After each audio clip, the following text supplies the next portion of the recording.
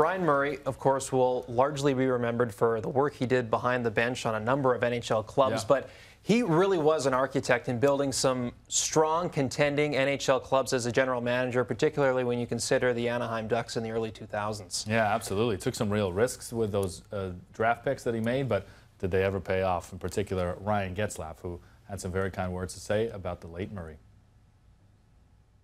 Bryan Murray was a great guy, and obviously gave me my start in the NHL. He was our GM here in Anaheim when I was drafted, and I didn't have the chance to play for him necessarily, but got to deal with him on a personal level when it came to getting to the NHL and how to get it, how to be a pro, those kind of things. And obviously, I've been around for the legacy he's left behind on this team and in this organization. So it's been a real pleasure, obviously, being able to call him a friend and being able to have been drafted by him to give me my start.